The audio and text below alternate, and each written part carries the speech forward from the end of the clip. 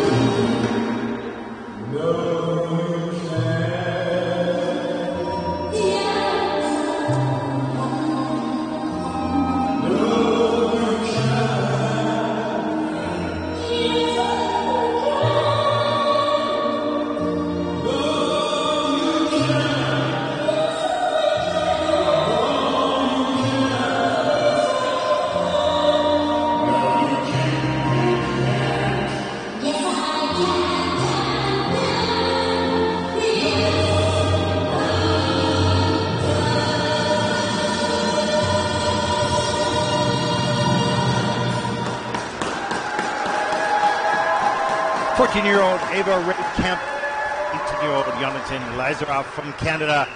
Actually, quite a charming program. Interesting to talk a little bit about choreography in Paris because it is a little bit different than in the other disciplines. But that was a good outing. Some nice elements, easier elements for sure, but nice quality. Absolutely, and you could just, I think, see Jonathan mouth, not bad, to Ava Ray. So nice to see them satisfied with their performance here. And let's talk a little bit about that, the difficulty in choreographing pair teams, especially at this level. The elements take a long time. For those who don't know much about skating, viewers around the world watching, pair lift may take 10, 15 seconds. The spins take a while. The despout take a while. There's not a lot of time to perform. Right at the beginning, as you see here.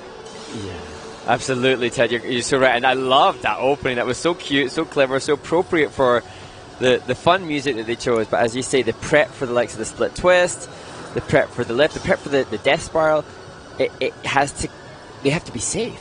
The pair skaters have to be safe, and that wins over choreography, especially at this stage. Yeah, mostly at this stage. A nice throw, double Lutz there, or double flip, pardon me. And there's the group 5 reverse lift, the most difficult of the lifts because the girl's blind coming back. And there's in at a level 1, so just missing 3 features on that. That's okay. That was a good program for this young team starting out first junior Grand Prix. You know, nicely skated, some good strengths.